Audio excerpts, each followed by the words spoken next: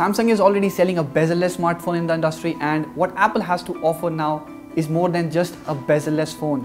You're watching India Today Tech, and in this video, we're going to tell you about the latest rumors that are shaping up the iPhone 8 and what will be its key features, specs, and the expected price and the availability date.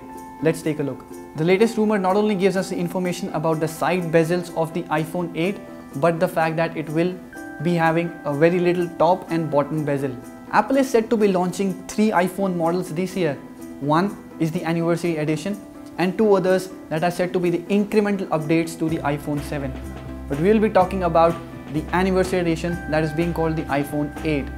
The phone will have a bezel-less design, of course, but it will be using an Oled display this time, unlike the LCD screens that iPhones were using. The screen will not be curved like the Galaxy S8, but will have a very minimal bezel around the side corners and on the top and the bottom. In fact, the bottom bezel is completely gone, and it is being called the functional area where in-screen keys will reside and which will also act as an area for notifications.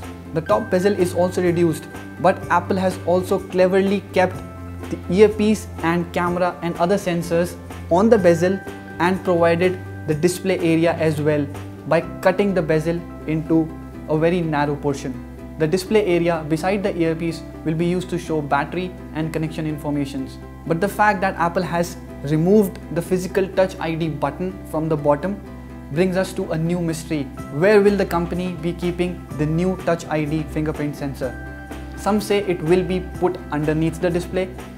Others say that it will be on the power key, and it could also be on the back. Now the leaks say there are only 2 prototypes that are being tested right now by Apple, and only one has been finalized.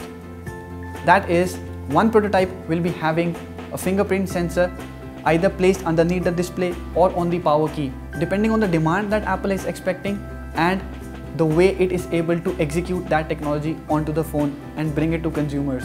The prototype B is all about the facial recognition, that if ever Apple is not able to bring in front fingerprint sensor, it will completely remove it and bring in a facial recognition sensor that will unlock the phone when you point it at your face. What I and many of the Apple fans would like to see is that Apple bringing in a fingerprint sensor that is placed underneath the display. It is a marvelous technology, of course, and iPhone 8 will be the first phone to sport that kind of technology. It will be pretty cool. But given the fact that Apple is aiming to ship a huge amount of phones given the demand, and the fact that this technology is not easy to incorporate in huge amount of phones, it is quite dicey right now. Another important part of the bezel-less design that was brought forward by a Forbes report is that the bezels on the side will be around 4 mm in size. This is being deliberately kept by Apple to prevent accidental touches that you must have experienced on the Galaxy S7 Edge or the Galaxy S8 when you're using it with one hand to access the other side of the screen. Talking about the screen itself, Apple will be using OLED display this time. The organic light emitting diode type display is being used by Samsung already, that gives better color reproduction and much more brightness than the LCD screens. OLED displays are flexible modules that will also allow Apple to reduce the thickness of the iPhone. And in fact, they also consume very less power compared to the LCD screens, which will allow the iPhone 8 to give a much better battery backup. It is being said that the iPhone 8 will come with a 5.8-inch display, but only 5.2 inches of it will be usable. The rest will be used for displaying keys or notifications.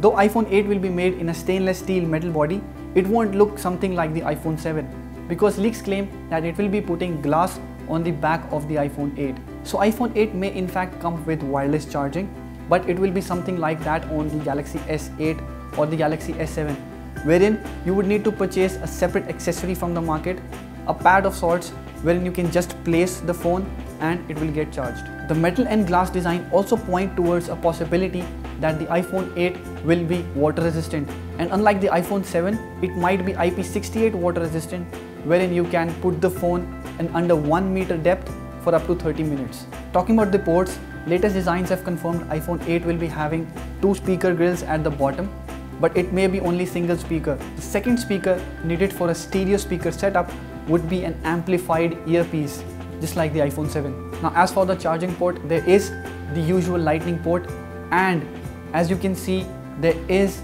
a missing headphone jack. This is something that we are quite confident about. Two another great upgrades that we'll see on the iPhone 8 is the dual camera on the back that comes with 3D sensing and the A11 chipset. The A11 chipset is built on the 10 nanometer process. That is the next step in the iPhone's processing hardware. Unlike the A10 that was built on the 60 nanometer process, the A11 will be much faster and will be more power efficient. It will be paired with 3 GB of RAM and probably 128 GB of storage that was introduced with the iPhone 7 Plus. The other two models that will be announced alongside the iPhone 8 will also get the A11 chipset, but with a lesser amount of RAM and storage on the base variant. Now, as you must be knowing, Apple iPhone 8 comes with dual cameras on the back. There's not much information about the sensors, but many say that it will be very similar to the iPhone 7 Plus. That is one sensor that captures normal images and one with a zoom lens. The only change that rumors say that will come on the iPhone 8 is that not only this zoom lens will have better optical quality, but it will come with optical image stabilization as well, that was missing on the iPhone 7 Plus. But the major thing you must have heard about the iPhone 8 is that the cameras are now placed vertically instead of horizontally, and Apple is planning to bring in better augmented reality features. Now, every camera supports augmented reality. It's all about the software that's on the phone. For example, you must have been playing the game Pokemon Go on your phone. That is all about augmented reality. But this time around, Apple will be including dedicated sensors and a vertical cavity surface emitting laser. That is the VCSEL. It means that it will be able to measure depth or distance very accurately. But what it means for us camera users is that the autofocus will become much more accurate and responsive. In fact, this 3D sensing technology is also being paired with the front camera for 3D facial recognition. Though these lights and lasers will be invisible, they will give the camera a very fair and accurate idea of what it is looking at.